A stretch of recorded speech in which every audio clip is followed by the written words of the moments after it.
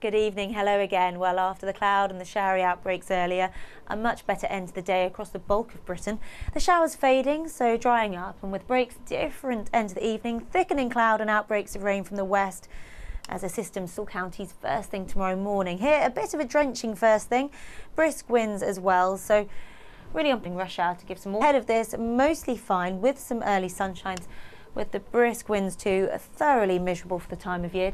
Later, this rainfall makes some headway eastwards into the near North Sea. Behind it, a backwash of showers behind this system, feeding into many parts of central and eastern Britain. A little warmer, if anything, highs of 23 or 24 degrees in the southeast, but a cooler, fresher feel in the north, particularly Western Ireland. Expect the sunshine to be a little more limited by the cloud cover, as the better day as far as the showers are concerned.